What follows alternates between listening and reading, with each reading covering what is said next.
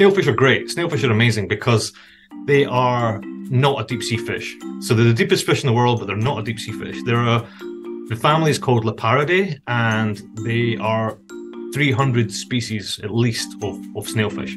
Most of them are very, very shallow. Some of them are even in estuaries. So they're not what we'd consider a deep sea fish.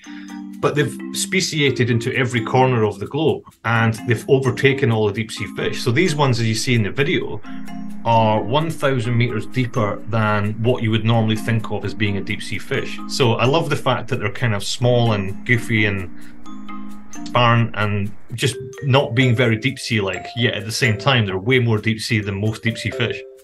We tell people from the very early ages, as young as 2 or 3, that the deep sea is a horrible, scary place that you shouldn't go, and that grows with you with time. And even if you watch the best documentaries in the world, they'll still tell you that the deep sea is this cold, dark, alien place full of monsters, and therefore we don't appreciate the fact that it is fundamentally most of planet Earth, and the resources should be put into understanding it and trying to work out how we're affecting it and how it works.